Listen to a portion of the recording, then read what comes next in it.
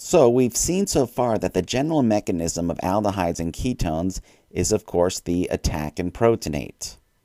However, let's look at the actual stereochemistry of this reaction. We're going to see that the attack step is not as simple as what we've been doing so far. That is, it's not really that the nucleophile goes underneath and attacks the carbon from below. To understand what it actually does, let's go back and look at the geometry of a typical aldehyde and ketone.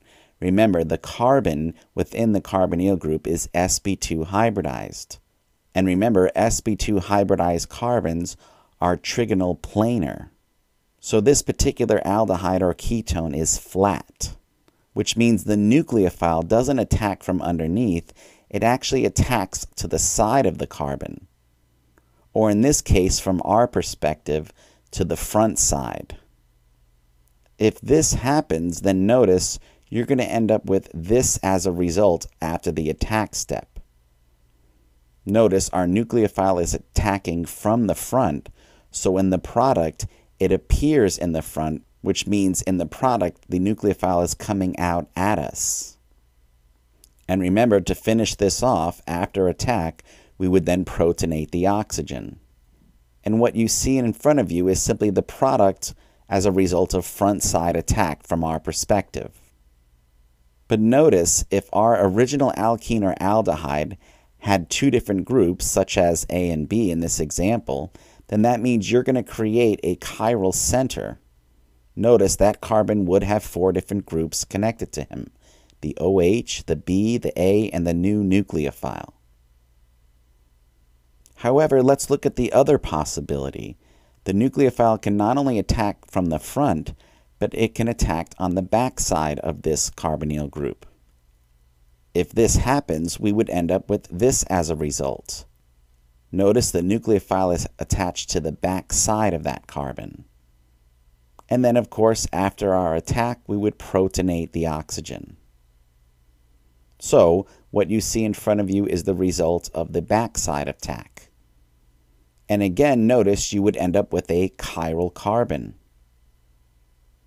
The question is, how would these two molecules be related? Are they different or are they the same? Well, first notice they have the same 4 groups. Each carbon has an OH connected to it, a B, some A group, and then the nucleophile. What we want to understand here is that since carbonyls can be attacked from either side, what you end up getting is a set of enantiomers. Now, you might not see that here, but if I rearrange the product on the right and turn him around like this, you would actually see that these two compounds are mirror images of each other. Remember, that means they therefore must be enantiomers.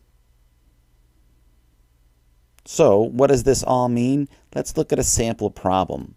If you're on your organic chemistry test and you're asked to predict the product of this reaction, and the exam wants you to show the actual stereochemistry, then again you would see, in this case, you have an aldehyde, you're reacting CN minus an acid, so it's probably attack and protonate. But if we're thinking stereochemistry, we know attack can happen from the front, and if that happened, we'd end up with this result right here. And of course, after attack, we would protonate the oxygen. And let's analyze our product here.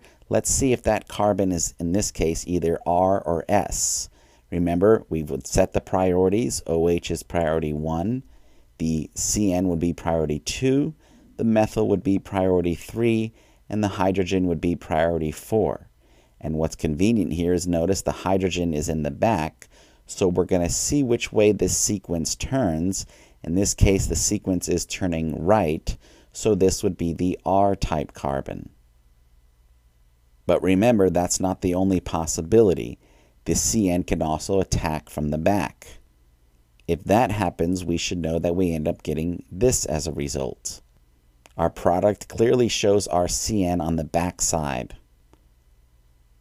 But let's make sure, is this product different than the one that we previously got? Well, again, setting priorities, this is priority 1, the CN is still priority 2, the methyl is 3, and the H is still 4.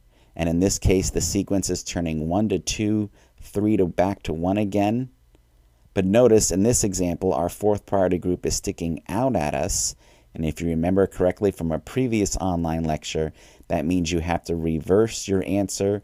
So even though this is turning R, we reverse that, which means this carbon is actually S. So notice it is a different product. Our answer then is this right here. We get both the S and the R product. Think about this for a second. If this is on an organic chemistry test that happens to be multiple choice, then you have technically more than one possible answer for this reaction. Is it possible that we would get one product more than the other? Well, not really in this case, because both sides of the original carbonyl, that is, both front and back, are equally accessible.